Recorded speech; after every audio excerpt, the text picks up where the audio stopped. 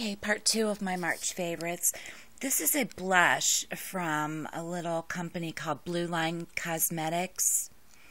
And the name is Pink Pyrite, Pyrite. Not sure how you say that.